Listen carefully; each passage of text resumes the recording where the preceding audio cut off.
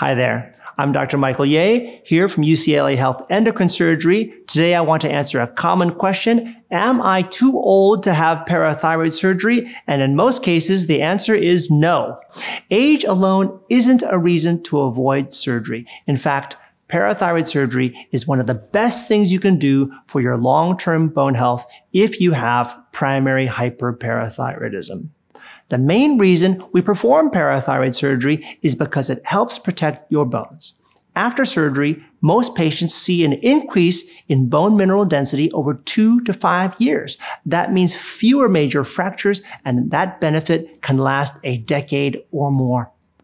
Like any procedure, there's a short-term risk, but the long-term benefits often outweigh that small risk. So how do we know if parathyroid surgery is worth it in a given patient with primary hyperparathyroidism? Well, there's actually extensive research on this. If your life expectancy is more than 3 years, parathyroid surgery is usually considered a good investment for your health.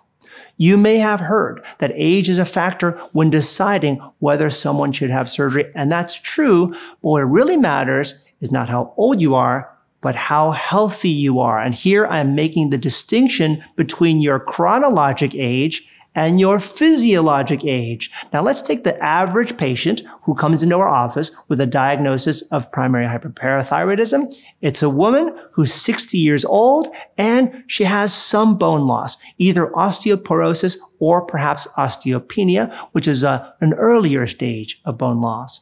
This patient is otherwise healthy and active.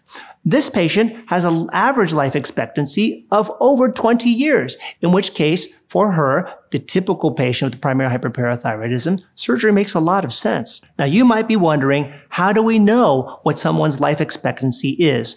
This is not an exact science, but I often ask patients 3 questions. The first one is about their physical activity. Can you do your own shopping, cleaning, and cooking? Can you walk up 2 flights of stairs without getting short of breath? That's a sign of good health.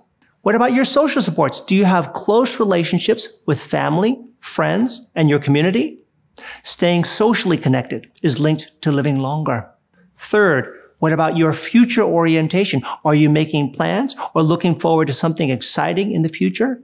Because having goals is a strong sign of longevity. 2 people may be the same age on paper, but have very different health profiles. That's why I focus more on your physiologic age, how your body is functioning, than on your birth date. So what if you're 80 or older? Is it still worth it to have parathyroid surgery? It depends. Many of our patients are in their 80s or 90s and have had successful parathyroid surgery, so we really take it one person at a time.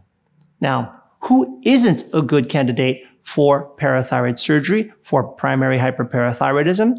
Only a small number of patients fit into this group, usually those with serious heart, lung, liver, or neurological issues that make the surgery too risky. But that's really the exception and not the rule. More than 90%, perhaps closer to 95% of the patients we meet who have primary hyperparathyroidism are good candidates for surgery. Please remember, parathyroid surgery is rarely an emergency. You have time to think about it. If your calcium levels are high and you're healthy with good life expectancy, chances are that you're a strong candidate for parathyroid surgery. I hope this answers your question. Once again, I'm Michael Ye from UCLA Health Endocrine Surgery, and thank you so much for watching.